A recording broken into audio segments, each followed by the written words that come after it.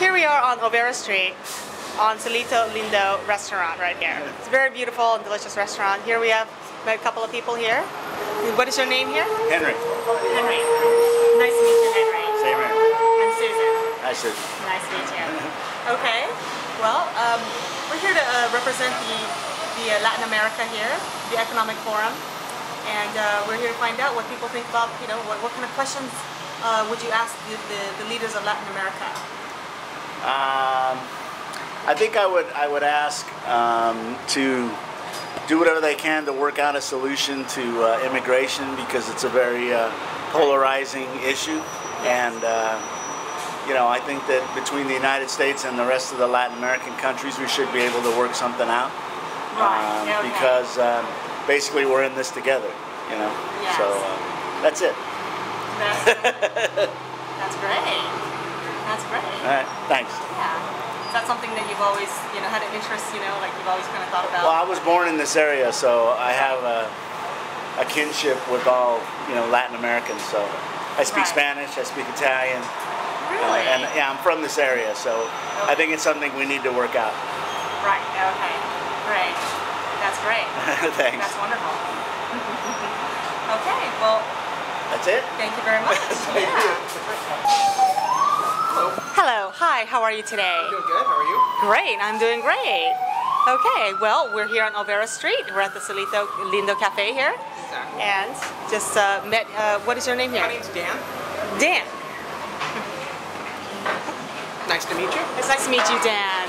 It's nice to meet you. Thank you. Okay, well, here's my question here today. Okay, we're here to represent Latin America here for the World Economic Forum. And we had a question here, which is, if you had one question to ask a Latin American leader, what would that question be? The one question I have to ask is, we do a lot for down in that area. We do a lot for their countries. What do their countries bring to us here in the United States and their people as they immigrate? How can they help assimilate a little bit more? And just, what can they do as leaders to help that process going forward? Okay. Yeah. Yeah, I mean, that's a very, very good question, actually. Yeah, because we spend so much money in that area, and all immigration costs United States so much money, and they need to come back with a program. When the immigrants come over, it's great, they work hard, they do this, but come up with a plan to help and assimilate a little better. Would be my question. Great. That is a good question. Hi, how are you today? I'm fine. Great. What is your name? My name is Paulina, but I go by Ardiana sometimes too. So. Arliana. Yeah. It's a beautiful name. Thank you. You're welcome. Okay, well we're here for the World Economic Forum here today, and we're representing Latin America. Yes. And we are curious about something.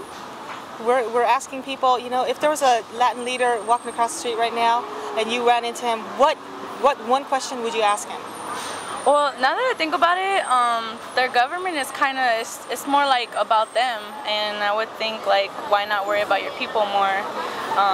Plus like poverty and stuff, it's going around the world, and I think like Mexico, right? Right. Yeah, it goes around more in there too, I would think. So right. I worry about a lot of poor people everywhere, especially here in California, but I think about Mexico too because of their government. They don't really work as a team and stuff. So. Right. Yeah. Right. I mean, that definitely is a concern that, it's a worldwide concern that we've had for many, for many years. So. And we're going through our own problems too, and I don't know. I think we help. We always help other countries, but sometimes we don't worry about ourselves too. I don't know. I just worry about everyone. I wish I could help everyone actually, but I can't. So, but yeah.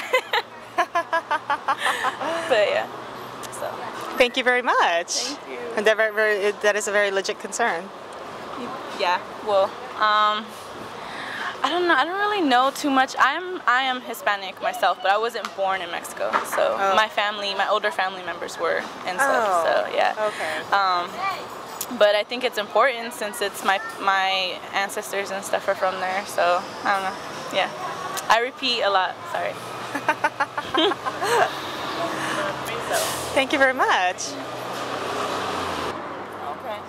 Okay, we're rolling. Okay.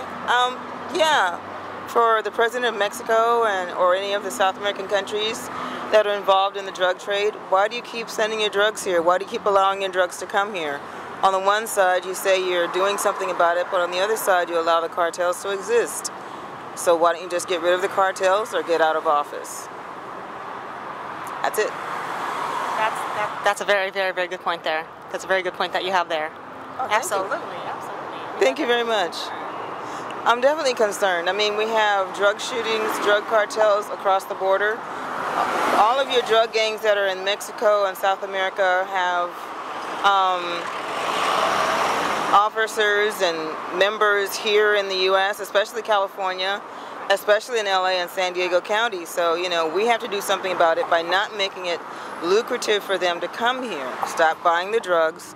LA, especially California in the U.S., has the biggest drug habit probably anywhere in the U.S.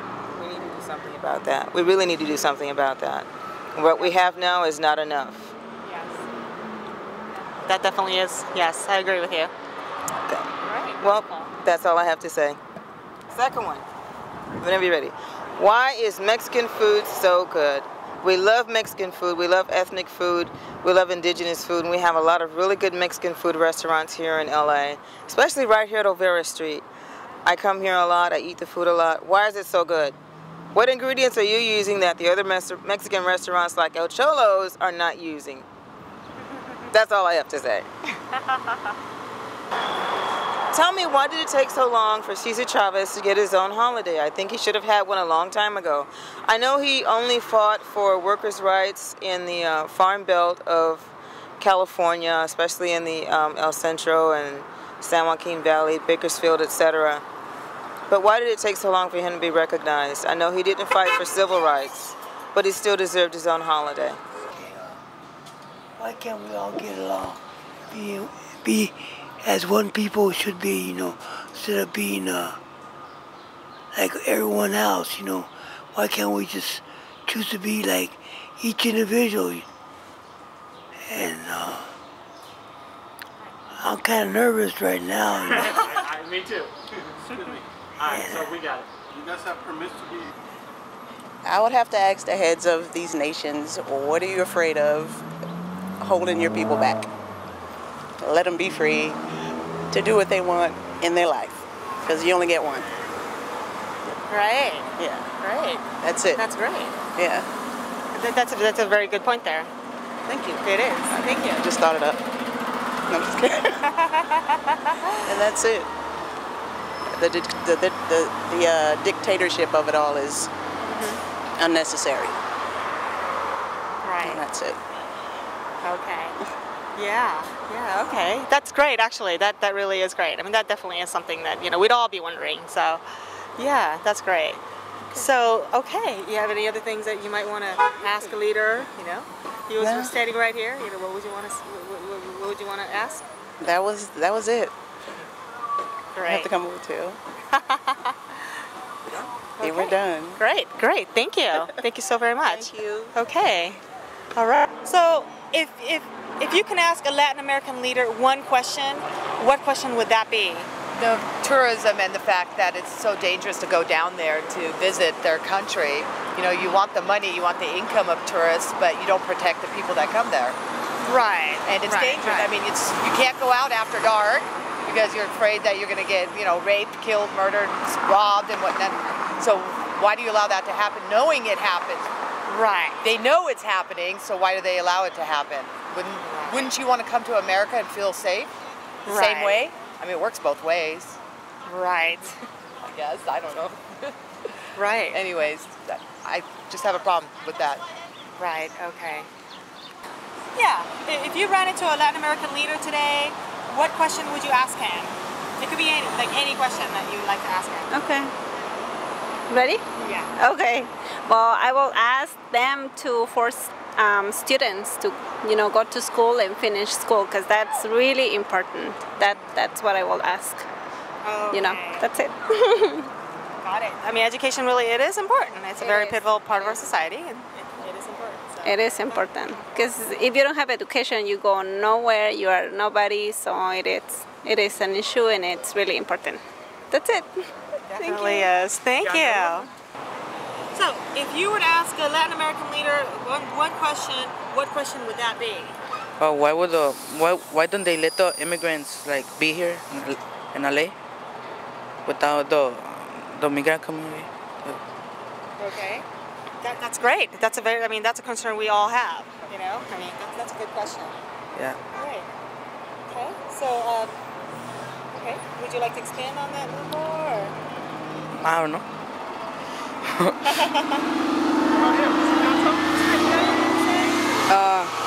How could they become better? Very easy. How can they become better? How can they make their country better? In other words. How can they make their country better? Yeah. Right. That's good. nice. Yeah. Easy as that. Right. Well, we all want to improve our country. Yeah, actually, yeah. What question would you ask a Latin American leader? So my question would be whether he or she, the leader, what kind of social and political programs would he try to, he or she, provide for the poorest of his residents or citizens in his country, in his or her country, especially regarding around the respecting of different nationalities in countries that have indigenous and other ethnic population, and what is also a sustainable economic and social program for the poorest people. Right. Okay. Yeah. Great. That's a very good question. That really is. I mean, that's a major concern that we have today. Yeah. Thank you. That's great. Okay. Yeah.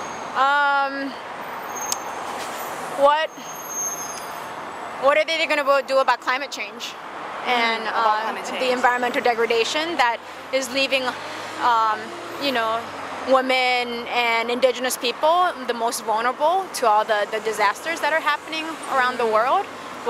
So I think I really like to know what's the leadership that they're going to take, both internationally and within their own country, around addressing climate change and climate justice issues. Right. That's a very interesting one. That really is. Yes. Yeah. Yes? Oh yes. What I would ask is, you know, we're a multicultural, you know, state. You know, we're independent, and everybody said the United States is the best. But you know, if you come over here, please learn how to speak English, because it's not fair to you or your family or your kids, and not fair to us. Because you know, like, you know, I can't understand what they're saying. Like, we're listening to their music, right? Well, I can groove to it, but I don't understand. Like, they might be talking about, you know, doing all kinds of illegal stuff. I don't know what's going on, but just the main important thing is just teach your kids English. That's the best thing you can do. Or learn your English yourself. Because if you don't, then you don't belong here. No, I'm saying no. I don't want to make it sound bad, guys, but you know, I'm not from out here. You know, I'm from a different state, country, and whatever. But you know, at least I know English. I know Spanish, and I know a couple of other. I know Ebonics. You know, the black people know Ebonics. So I took Ebonics down real early. So yeah. So before you come, to multicultural state, just remember, especially California, because now Arnold's out of there. Now it's what, Jim Brown or Mr. Brown? So now he's really strict policies now. So you can't come over here and work for free. So if you don't know English, you know, you might as well say bye-bye, go back to where you belong, and learn English there and then come back. We give you a chance though. Thank you, California State. Thank you. Thank you. Hi, what would you ask a Latin American leader? The American leader, Obama? Yeah. I would ask him to make the Social Security benefits better for the lower economy in the United States. Okay. Because the economy right now is struggling. The gas prices is too high. Right. I mean, it's already like $5 for a gallon. Right. Exactly, and all of our oil is coming from Iraq and these other countries, and I just understand that Japan just had an earthquake and tsunamis, and I understand that. Our country is helping out theirs, but what about our country? Right. What are they doing for the United States of America? Right. That's what I want to ask. So is there any possible way that our president can help out our own country first?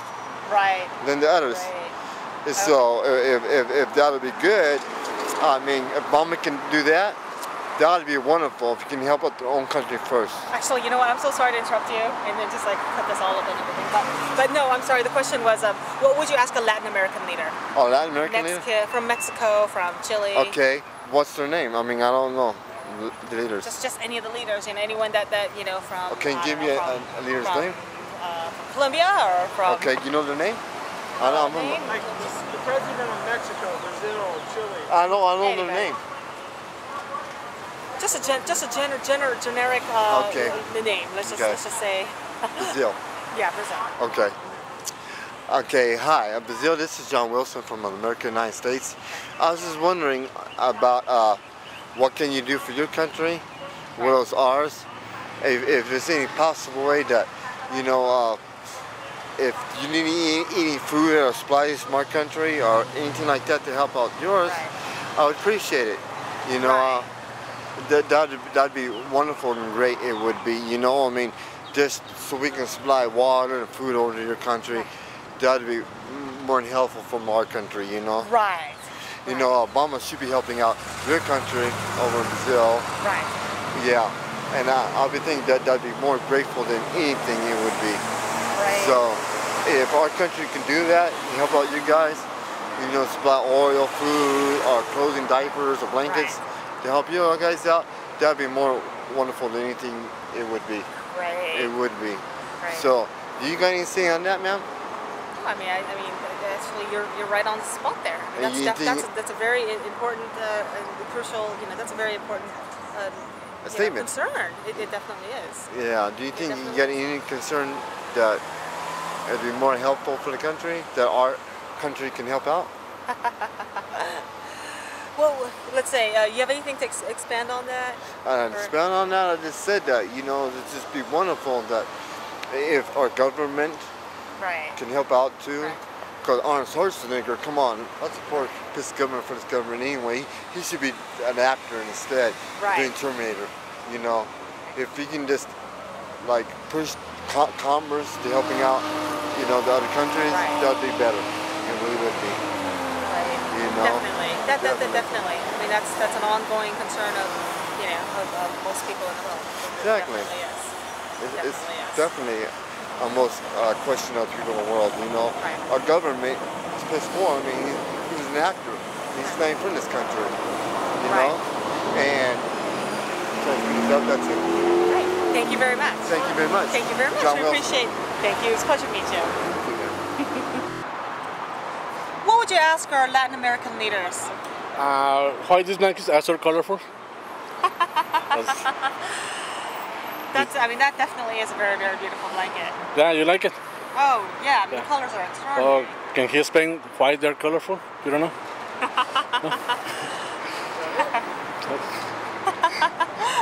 That's it, or what else? I don't know. Anything? Is there something that concerns you? That you'd love to just ask him? What? Why you got just one beautiful woman like her here downtown? You're the only one that I just see. There's no more. That's all. All right. Okay. And all over the world to help. I just want America to do what we gotta do to help everybody all over the world to do what we gotta do to survive in this world. Okay. That's one. That's it. Great. Okay. You get that? You didn't get it? Okay. I just want America and the whole and the rest of the world to do all we can do to live together and enjoy life as much as we can while we're here. Great. Great. So there's a concern of harmony there. I don't know nothing what you're talking about, big language. I'm talking about small language right now. We Americans and we all over the world. Wherever we go, we all we got in this world. We gotta do what we gotta do to survive in this country and all over and other places in the world. We all we got. We gotta learn to stick together. Your name is? Yeah. Thank you. That's it. That's it. Thank you. Yes, thank you. Thank you. Coming from America. This is American, Afro-American brother speaking to Americans from, I mean, whatever Obama can do to save us from what we going through in life, it should be more than this. Money can't buy love. It ain't about money. It's about Americans and all over the world. All of us sticking together as one. We got to help each other in this world. We all we got. So, what question would you ask the Latin American leader today? Well, I would ask the people of Brazil, your Brazilian ethanol is so good for your cars and stuff like that, and what are you doing to help lower the tariffs on Brazilian ethanol to countries like America or other countries that are trying to get away from carbon-based fuels and use more ethanol? I know that tariff that America is putting on your ethanol makes it so you can't have ethanol in the U.S. What are you doing to help make ethanol more available to people around the world? Okay, yeah, that's great. That is great. Yeah. I would ask about the Brazilian rainforest. Now you have your rainforest that the world needs for all its environmental effects and oxygen around the planet and stuff like that. I would ask, now I understand your need to develop your country and develop more of the inland, but how can you balance your country's desire to develop your economy and develop inland and the forest and yet keep the environment safe for the rest of the people on the planet?